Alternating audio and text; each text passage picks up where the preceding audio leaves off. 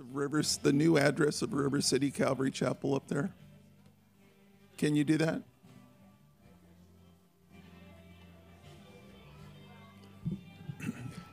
I'll take a little bit more mic, please. All right, guys, why don't we go ahead and take our seats, get our Bibles out. And you guys are going to help me to remember I have an opinion by somebody named Paul of where I left off last week, but I'm not sure that he's right. Where did I leave off? Did I leave off on chapter 3:14? Or did I get all the way through 3 and we're in 4? Which one is it? Everybody for 4, raise your hand. Everybody for 3, raise your hand. Okay, all right. End of 3. Okay, well, look at, how can we not go through this? Even if we did it once, we'll do it again. Chapter 3, verse 14, we're going to talk about this love. You think it was 19? Yes. Is it 14? Okay, well, you're outvoted. The women are outvoting you, Ed. Hey, we got to do what they tell us, right? Anyway, how much the Lord loves us. The love of God. We're going to see Paul is going to be praying for us about knowing the love of God. And that it's a continual process that will go on through the ages, that we will learn more and more and more about the depths and the riches of God. And remember, his love is agape, right, in the Greek. It means a love that doesn't necessarily have any benefit in that love. There's nothing that you need to earn. There's no way you could earn it. It is freely given and it's unconditionally given, no matter how messed up we might be, in my case, and how many sins we might have, or what our skin color is. Like today, we see things that people that are prejudiced today. God is not prejudiced, amen. And it's not about whether you're a male or a female. It's not about that. He loves you. He loves you, and I can tell you now, after 42 years of walking with the Lord, I can tell you that I'm learning. It's just blowing my mind how much more I'm learning about his love. And I think it's one of those things, we're his little project to understand more and more, because I think our faith can't really totally fathom how much and how deeply God loves us. And we've been seeing all that God has done for us. And we're going to go through a little bit of a list at the end of this about what Ephesians has told us about what God has done for us. Notice, in our position that is in Christ Jesus, where he has credited us with the righteousness of Jesus Christ. Not our own righteousness, because we didn't have it before the Lord. We've failed. We all have sinned and all have fallen short of the glory of God. No matter how good of a person you are compared to me, no matter how wretched a person I am compared to you, we have all sinned and fallen short of the glory of God. We don't deserve the love of God, and yet he gives it to us. Everybody. And so what a beautiful thing. He loves the prisoner. He loves the one that's in jail. He loves the one that is in the corporate office. He loves the one that is even over in Russia and all the people there, and that maybe in the army, or maybe the people that are even fighting in the Ukraine. He loves them. He loves the soldiers. He loves the office workers. He loves you. He loves the musicians. He loves you just the way you are, right in that place. He loves the people that hate him. And so we see this love that we can't really completely comprehend. Matter of fact, I believe we're just seeing the little surface of it right now. And so Paul prays for the Ephesians Probably at this time they were the most mature church in the Gentile churches. They were an outstanding church, outstanding reputation, and their reputation was for good things. It was for their love for other people, their humility, that Christ-likeness. And so Paul prays for a church that we would say, well, no, pray for the ones that are not doing well. Remember, we talked about this. When you see something that is going well and maybe someone that's really walking with the Lord, don't think, well, they don't need prayer. I'm going to just pray for the person that's not doing well or whatever. Hey, pray for all of them, because Paul here prays for the Ephesians, and it's a wonderful prayer. We pick it up in verse 14. Oh, and by the way, before I go do this, we are moving. We're getting out of this building, and we've got a wonderful new building that we're working on. It's at 9333 Tech Center Drive. It's Suite 2. No, not 150, buddy. It's 200. Suite 200. And it is, you'll see big signs over there. I think Thursday they're putting our electric signs up and everything in the front and the back. And after this Sunday we're still here. And then we are not going to have anything afterwards, our usual meal and that kind of stuff. But you can have some fellowship with us, especially you guys, in maybe pulling up all the chairs and putting them there. Maybe we'll have a little party over at the new place. Who knows? Well, coffee and donuts, yeah. But that's about it on that. We don't have that's all stuffed up with things. This Saturday, we're having a moving party. And so hopefully we can move everything from the dining room over to the new facility temporarily. So over there today, we saw the carpet starting to go in. We saw the old carpet removed. We saw the painting about halfway done on the inside, which is really good news to us. So it looks like it's, going the way we want it to go right now. Yeah. No Wednesday night service next week, okay? It'll just be too hard, okay? So I may be so just count on not having a Wednesday night service next week, and then we'll start it back up the following week, okay? This will be the last one for this month. Well, for this reason, he says, verse 14, for what reason? Remember, always when you look at Scripture and it says something like this, answer the quote, wait a second, for what reason is he talking about? It will be in context there. And he even says in verse 3, in chapter 3, verse 1, for this reason, I, Paul, the prisoner of Christ, for the sake of you Gentiles. For what reason? All of what he has been teaching you about who you are in Christ Jesus. And we saw so many different things that God has accepted you. Chapter 1, verse 6, we've been adopted as his sons. To the glorious grace in which he is freely given to you in the one that he loves. In verse 1:7, it says, God has redeemed you. In him we have redemption through his blood.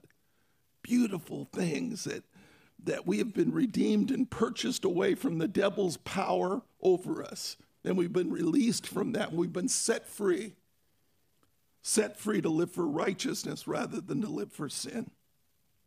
In verse 7 of chapter 1, he has forgiven our sins. In him, we have the redemption or the forgiveness of sins in accordance with the riches of God's grace. It's a beautiful thing. And in verse 9, he has made known to you the mystery of his will. And in his will is that he would make out of the two, that he would remove the separating wall between the Jew and the Gentile. And he would make one new house, one new body, one new people in Christ Jesus. It's interesting when you go over to, when you study the temple, the original way that God formulated the temple, there was always a place for the unbelieving Gentile. Understand that? No other religion has a place for the unbeliever. But did you know the temple has that?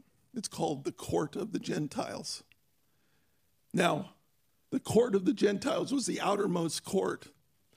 And then there would be this gate, this wall that was there that would have a warning to the Gentiles. Nobody may enter into the court of the women. This was the Jewish women, could enter into that court without being killed for doing that. After that, in the next wall would be the court of the men, of the Jewish men. And then there would be the court of the priesthood. And then, of course, it goes all the way up to the place of the holy place and into the most holy place, that where once a year the high priest would offer the sacrifice inside the Holy of Holies. And he's saying that barrier wall that says, you Gentiles, you can't go any farther, but you're welcome here. That wall has been removed in Christ Jesus. That we can come boldly before the throne because of what Christ has done for us. And so he has made to you known the mystery according to his good pleasure, which he purposed in Christ. And in verse 11 of chapter 1, it says, in him we were also chosen or made heirs, having been predestined according to the plan of him who works out everything in conformity with the purpose of his will. He chose us, man. Isn't that glorious? And he's not going to give up on us. He who began a good work in you will bring it on to completion. Isn't that awesome? And then notice, he has sealed you with his Holy Spirit, verse 13 of chapter 1. And we were included in Christ when we heard the word of truth, the gospel of your salvation. And having believed, you were marked in him with a seal, the promised Holy Spirit. And he has made you alive together with Christ in chapter 2, verse 5. Even when we were dead in our transgressions, it is by grace that we were saved. And then in verse 5 also, well, of course, we talked about the grace already. Over in verse 6 of chapter 2, he has seated you in the heavenly places in Christ Jesus. So where he credits us to be and where indeed he sees us in reality, because he is timeless and because of his omniscience and his omnipotence, he sees us seated in Christ at the right hand of God the Father, heirs of just co-heirs with Christ Jesus of all the riches that God has given us. It's amazing. It's something that it's hard to sink in how amazing that is. And that he's working in all of us to prepare us to accomplish his eternal purposes. In verse 10 of chapter 2, we are God's workmanship, created in Christ Jesus to do good works, which he prepared in advance for us to do. He's got a plan for our lives, and he's working that plan out. All these things that he's talking about, we've been brought near by the blood of Jesus, verse 13 of chapter 2. He has reconciled us to God. In verse 16, in verse 18, he's given us access by the Spirit to God the Father. We can come to him. We don't have to be afraid of him or stay away from him, but we can actually relate to him as Daddy, as God Almighty, as Papa, as Abba. And then he has made you a fellow citizen of the household of God, verse 19. And he indwells in you by his Spirit in verse 22. Hey, a lot of reasons why. Do you understand? A lot of reasons why. And he's saying, notice, for these reasons or this reason, I kneel before the Father, from whom his whole family in heaven and on earth derives his name. Notice he is humbling himself. He's on his knees. There are people that stand and pray. I've seen instances in the book of Acts where Paul was standing as he is praying. Of course, in the Bible, you can stand and pray.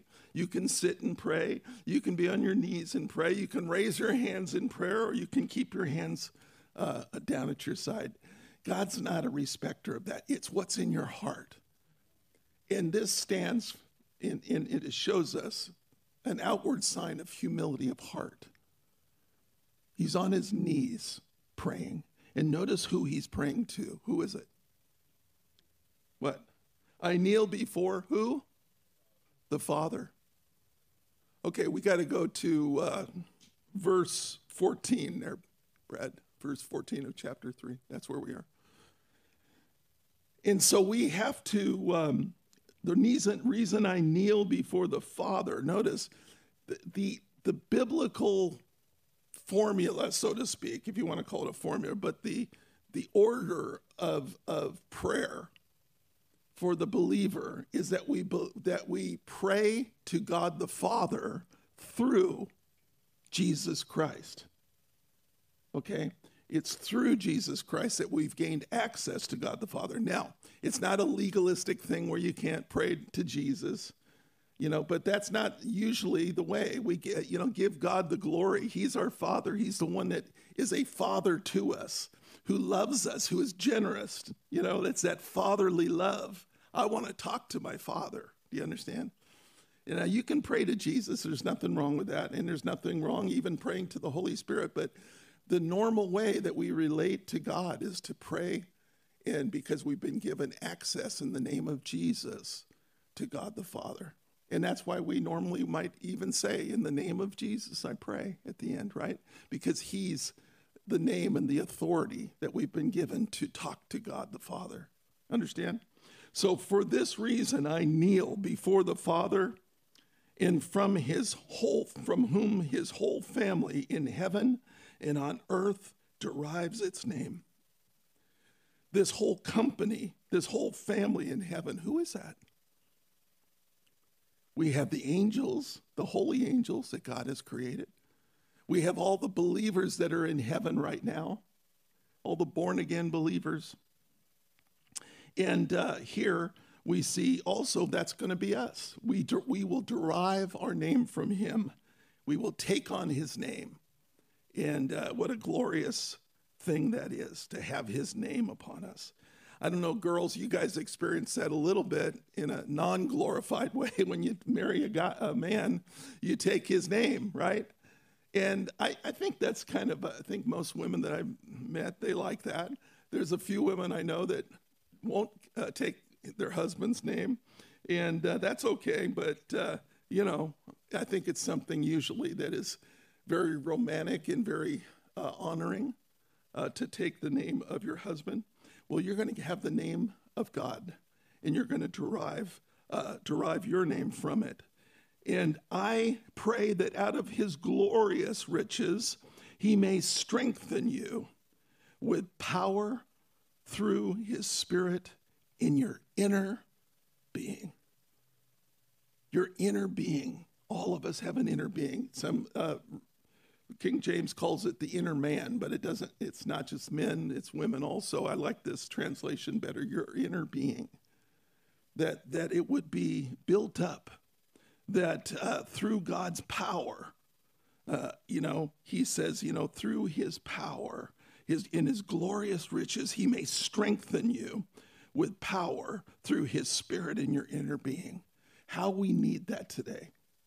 Because, a lot of people, a lot of Christians, they do okay as long as everything's going okay. And then when something's not going okay, all of a sudden they're gone from church. That's their reaction to hard times, is they leave church or they stumble, or, they're not taking advantage of the church and the body. And that's what the devil does. He tries to separate you from the family of God when you're going through hard things. And then he tries, of course, ultimately to separate you from Jesus. And, that's the thing that we've got to watch out. When we're strong in our inner being, we realize, hey, I'm going to come here and I'm going to ask for prayer. I'm going to come here and share with my brothers and sisters my burden so they can share that burden with me and encourage me. That's where I run to the church when I'm having trouble. I don't want to not come to church, but there's so many in the church today that run away from fellowship, and sometimes they're embarrassed. They've got pride. They I guess they don't want to appear to have trouble like everybody else does, and it's too bad. And the devil rips them off. And so he's praying for them to have more and more strength in their inner in their inner being, the Spirit, in your inner being, so that Christ may, notice, dwell in your hearts through faith. Well, I thought he already does dwell in our hearts if you're born again. The Greek there means that word to dwell means that Jesus would make his home in our hearts. He would settle down in our hearts. It's not an effort of Jesus. It's our effort that we would make him at home in our hearts. You know what I mean? So remember, these people were being persecuted mightily, physically persecuted. Loved ones were being killed for the sake of Christ. And so when we put that into context, we don't experience that here yet, but that is where they are. It's a whole different bag. And so he's praying that, that they would have power through his Spirit in your inner being so that Christ may dwell in your hearts, make himself at home to really invite and dwell with Jesus Christ in your hearts through faith. Notice it's always by faith. When a thought comes in your head, a thought of doing good about a certain situation, or you see somebody that the Lord, it's just a word in your inner being. Hey, go speak to them, love. Go tell them about me. Hey, remember that person? Go apologize to them and say you're sorry for what you did. That's Jesus speaking to you. He's dwelling in your heart, and he's wanting you to. He wants to live his life through you, and he'll tell you things. Now, if that inner voice is saying, "Hey, steal that thing in the store," go steal that. Don't pay for it. Well, or go out and go get drunk tonight down at the bar and hang. Do these things. Obviously, that's not the voice of Christ, is it? And so what are we to do when we believe something is in our hearts? What are we to do? We are to test all things by the word of God. Okay? Always test. Because there's some wild things that Christians come up with that they think the Lord's telling them to do. And if they would just really, wait a second, compare that to what scriptures say, they would see right then and there, if they tested it, that's not of God, okay? And so as he dwells in our hearts through faith, hey, we've got to live by faith, you see? We've got to take up God on that. I think a lot of times we just say, oh, that's just my imagination, or maybe that's just me thinking a thought. I don't know where that thought came from. You know what? We need to live by faith. What's it going to hurt you? It's not going to hurt anything. And you'll see that God will speak more to you if you're listening and you're obeying that. And so he says, so that Christ may dwell in your hearts through faith, and I pray that you, being rooted and established in what? Love, the love of Christ. Anyone in 1 John, it says, anyone who says, I love God, but does not love the ones that God loves is a liar. And the truth is not in him. Do you love the people in this church? Do you love the brothers and the sisters? And when I say love, remember, chapter 13 of 1 Corinthians. What is love? Love has a whole bunch. It's love and work clothes that he's talking about. It's not just an emotion. It is a commitment. It is a valuation of other people. It is the way that you view them in your life, and it's a humbling of yourself and a doing of certain things. What is love? Read that over in your quiet times. Am I doing that with someone? Am I being patient and kind to them? Am I being generous with them? Am I believing and trusting them? So that Christ may dwell in your hearts through faith, and I pray that you, being rooted and established in love, may have power together with all the saints to grasp. Now, what is he saying? This beautiful description of the love of Christ. He's saying, be rooted. I'm praying that you, in your strengthening in your inner man, so that you become rooted and grounded in his love. So then you can know more about what?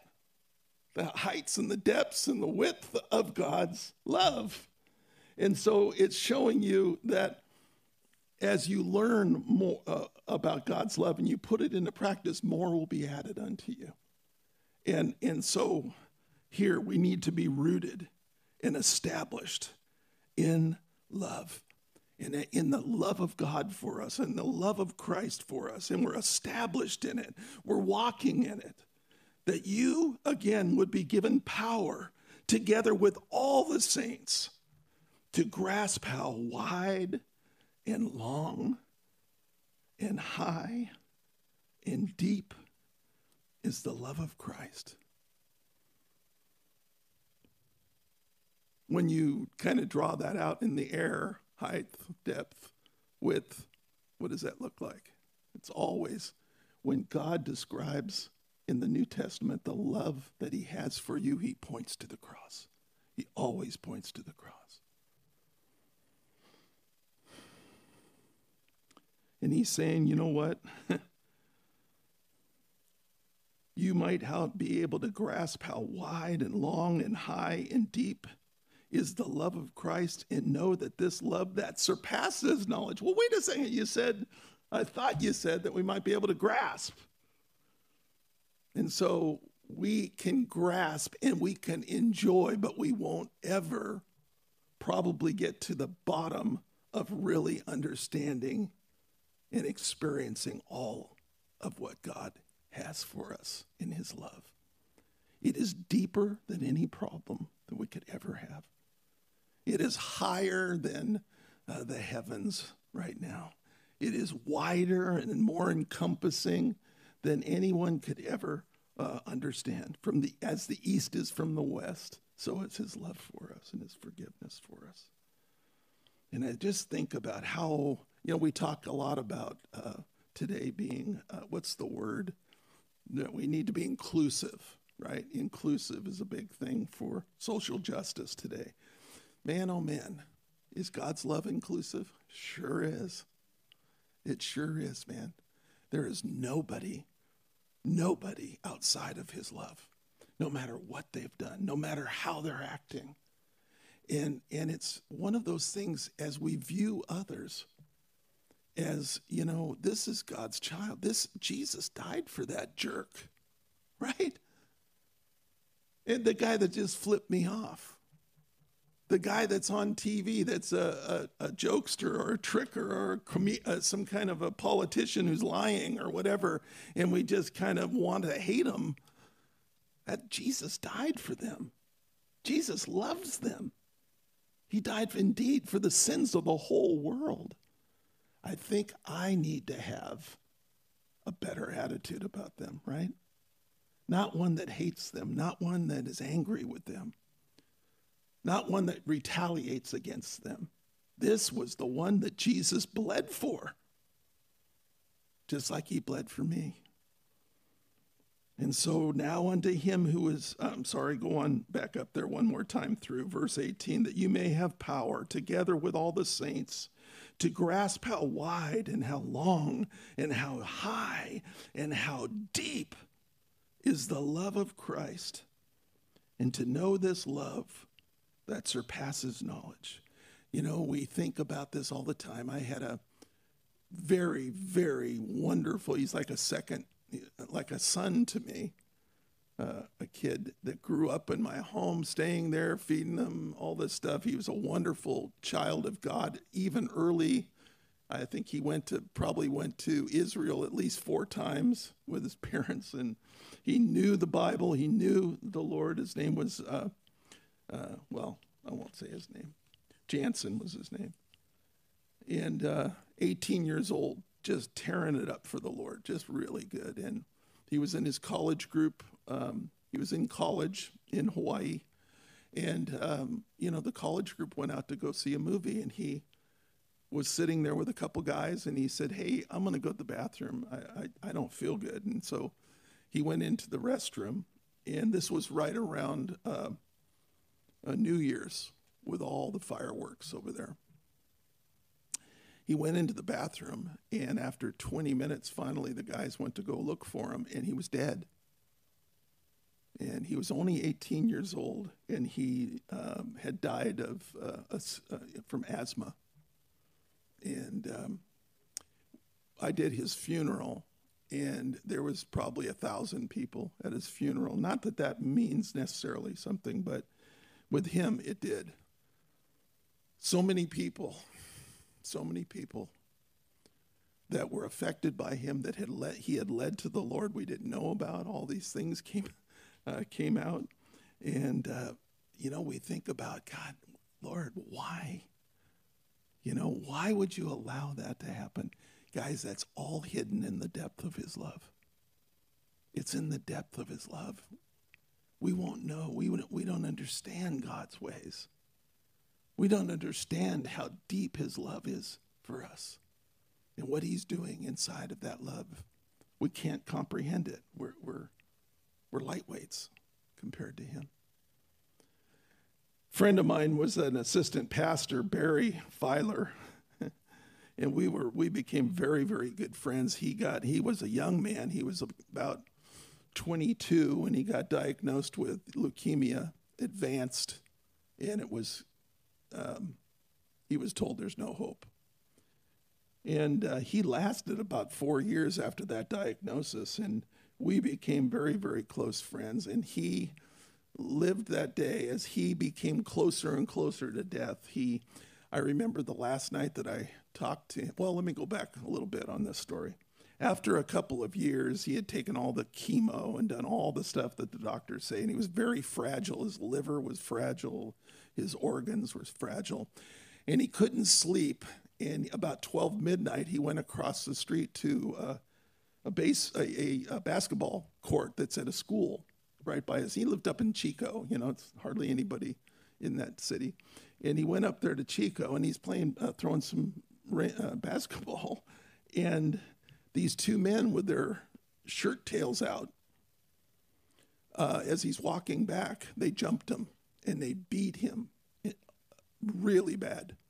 They were beating him down. They were policemen, undercover policemen that were looking for somebody that met his description, and they were making their little move to bring justice, hard justice to a criminal. And he's crying out, and his wife comes to the door and she says, stop, you're killing him. His organs are all messed up. He's got this disease, and they stopped finally, but they had they had to take him into critical care. He was in the hospital for 6 months. He had lost much of his immediate memory, his memory of over the past, months. And he had 3 kids during that time of 4 years because they didn't have any kids. He wanted to leave her with children and stuff, his wife. And anyway, when he came to and he was cognizant, the police chief came with a big thing of roses to his bedside. And he, was really sorry, obviously, but very scared because he's got a whopper of a lawsuit there, right? And Barry told him, he says, I want you to know, sir, I forgive you. I forgive your detectives and everything, but I'd like them to come here and I'd like to tell them about Jesus Christ. I want to tell them, and I'm not going to sue you. And he didn't. And he ended up leading this captain to the Lord, and a couple of the lieutenants came to his, that were in this group of undercover. They came to his funeral, all of them, and a lot of the police department came to his funeral and professed Christ and received Christ that time. It's amazing, the love of God that is so deep in these hurtful things that we don't understand why. It's hidden in Christ. It's hidden in the depth of his love. And we'll find out. We'll find out one day exactly God's plan, but we don't know it. His ways are truly not our ways. And so now, he says, Verse 20, now to him who is able. Oh, I wanted to tell you with Barry. He was always praying for me. And he was pretty much 24 hours in ministry. I mean, he was constantly out talking to people about the Lord, leading people to the Lord, ministering to his friends. And I talked to him the night before he died. And I said, hey, Barry, how are you? And he said, oh, man, I'm okay. And he wanted to know more about me and my situation and stuff, and always wanting to pray for me. But he said, Mike, I'll tell you what, I've never, ever experienced the amount of holiness that I'm experiencing now. And he wasn't saying, oh, I'm so good. And I'm so, as he drew closer to being with Jesus, he was living in a way that the sin in the world were nothing to him anymore. And it was becoming more and more that Christ engulfed all of his desires, all of his thoughts, all of his motives. And he was just telling me, man, it's just so glorious, man. I'm just getting a picture of heaven, what it's going to be like when I go to be with him. I'm seeing it already in my life. And he told me about, not bragging, if you can understand what I'm talking about. He's getting so close to heaven that he's becoming like he will be in heaven. And it was just a glorious thing. We didn't know he was going to die the next day, but he did. He did indeed die. God's love. It's hard to understand it. Some would just say, I hate God. I had a friend that I tried to lead to the Lord. He's a wonderful jazz pianist, and he finally got ticked off at me at a job, and he started with tears in his eyes shouting at me, how much he hates God because his mother died of cancer, and she suffered with cancer before she died, and that was his basis. And I have no knowledge of him ever changing his opinion of that. He was an atheist because of that. And it's just, you can get to that place where you go no further because there's no faith, you see. This is all by faith. We see these things going on and we say, I don't get what God's doing, but by faith I know who he is. I know who he is. He's perfect love. He's perfect justice, right? We know those things. Fall back on the things that we know about God.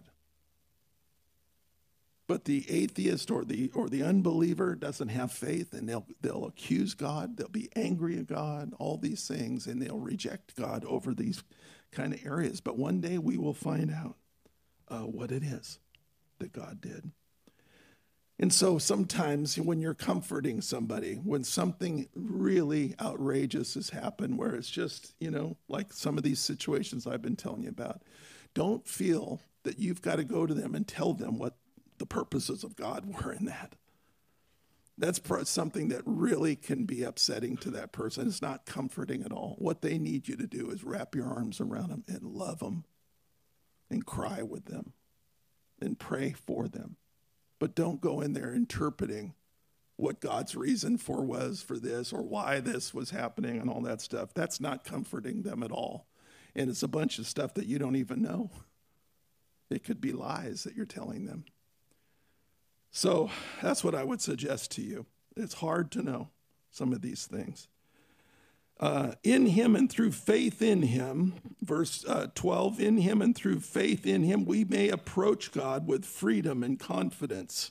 And I ask you, therefore, do not be discouraged because of my sufferings for you, which are for your glory. I just went before it, didn't I? Oh, my Lord. I'm terrible. I can't see a darn thing. My eyes are so bad. Okay, forget I just even did that. Okay, verse 20. Now to him who is able. Ooh, I love that. There's so many places where it says God is able, God is able, God is able. Even Abraham, where in Romans chapter 4, where it talks about, hey, when God said, you're going to be a father of nations. And here he is, he's 90 years old. His wife is about the same age. They're so past that it says that he was aware of those things, but he knew that God was able, right, to do what he said he would do. And so he believed in God and he trusted God, and it was credited to him as righteousness. And that's where we need to be, guys, in this whole thing that's going on. He says, now unto him who is able to do, notice, immeasurably more than all we ask or imagine, according to his power that is at work within us. According to his power that is work within us, he is able to do immeasurably more. Notice he is able, but that doesn't mean that he will. There's a teaching, of course, that we see all the time where you name it and claim it and you tell God and you put, he's like a vending machine, you put in the $1.50 for, and you pull that candy bar you are out. He's got to give it to you. Blab it and grab it, whatever you want to call it. It's God's will for you to be wealthy, so just imagine it into being, your tush going down in the leather seat of the Mercedes, or maybe Rolls Royce. Ooh, got an RR on the back. You just imagine it into being. That's witchcraft, what they're teaching. It's terrible. God is not our servant. He's not our vending machine where we put in the coin of faith and we pull his arm and get what we want. God allows sickness. God allows Christians to die. He heals. He does things that he wants to do. He does miracles when he wants to do it, but other times he doesn't do miracles. And we can pray. I had a friend of mine that many years ago, again, beautiful couple, they love the Lord, they're going to a Calvary chapel I was at, and then they moved up north, up by Seattle, and they got into one of these churches that believe that it's all by faith and that it's God's will for everyone to be healthy, never sick. And so he came down with this lump on his neck, big lump on his neck. And they told him, don't go to the doctor, claim it. God will heal it. And they did all their whoop, whoop, whoop over him and did all that stuff, anointed him, did all their stuff. It's getting bigger. He says, well, you don't have enough faith. Or maybe it's your wife that doesn't have enough faith. And so they got on her case and she got all guilty and she's like praying like crazy and crying and all this stuff. Then he's starting to break down. It's come way more severe. So then what they tell him, well, it's got to be your children. Little children that don't have enough faith for daddy. And so mom goes and, chastises her children. Daddy's dying because you don't have faith. Totally destructive. This is what is coming out of these churches. He finally went to the doctor. It was too late. If he had gone to the doctor, they could have quite possibly healed him. But he was way gone by the time he went to the doctor. And he died. And that family was destroyed. Their faith in God was destroyed by these people. And these are the people, they got millions and millions of dollars flowing into their church, and they're on TV and they're just whipping out all these things. It's sad, isn't it? It's sickening. Hey, be careful. God will answer prayers according to his will, we're told in 1 John. Now unto him who is able to do immeasurably more in all that we ask or imagine, according to his power that is at work within us, that same resurrection power, to him be glory. Make sure that your prayer is in line with that when you pray. That your motive behind it is not for you to get the glory, for you to profit, but that Jesus would be glorified one way or the other. To him be glory in the church and in Jesus Christ throughout all generations, forever and ever. Amen. And that's where we're going to stop tonight, because I didn't teach that last week, did I? Okay, I believe you. God is good, isn't he? Look what he's done for us, guys. Look what he's done. Look what he's doing. As we move to this new building, it's going to be an instrument, a tool that God is going to richly bless and powerfully use us. I really do believe that. And so I'm looking forward to that. I hope that you can come, you guys that can come, will come on Saturday. If that is changed, if something comes up where it would mess that plan up, I will be sending out a phone call to all of you guys, and it'll hit all your phones. So, but we're going to be going for it. I'm going to have a moving truck, and we're going to move some stuff on over there. Okay? 8 o'clock a.m. Well, no, let's. I like the night. If you knew my daughter, that's how she thinks, because that's how she lives. She'll go all into the evening. Anyway, God bless you. Lord, we just thank you so much for your love for us, Lord. We thank you so much, how deep it is. Lord, we want to be rooted and established in our love. Lord, help us to walk in love, walk in faith. Help us to listen to you and what you're saying to us, Lord, and to act upon those things. And Lord, thank you for all that you're doing in this church, and we ask for you to bless each and every one here. Lord, help us to be stronger and stronger. Help us to be a greater light, more and more in you. But we thank you for the great grace that you've given us, the great mercy that you have given us. It will never end. And we thank you for that promise. In Jesus' name, amen. Amen. God bless you.